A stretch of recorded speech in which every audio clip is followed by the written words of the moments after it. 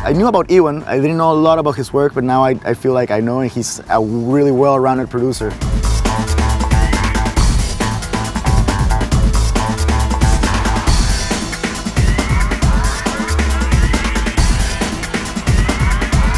But it was fantastic, like all the stuff that he really had a purpose for each part of his gear, but he really took us through and showed us we have a reason for this is why I use this, you know, it's good because this, blah, blah, blah. We just did a very, very simple guitar and vocal, and then we went down to a friend of mine who has a upright piano in his flat.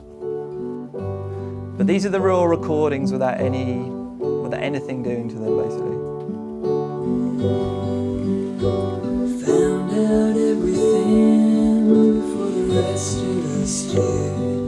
I think that was the most personal one we've done because it was, you know, he was telling us about his relationship with the band and how that whole dynamic is built upon, you know. He made it his own project out of the demos, and then he said, okay, so here's how I interpreted that, and then built it up. I'd started to use some different drums, like triggered some different sounds from their original parts so that the part would sound the same, but the sounds were a bit nicer. Although I kept pretty much the same idea and the sort of 4/4, disco-y 4/4 and claps, it's kind of opened up a little bit.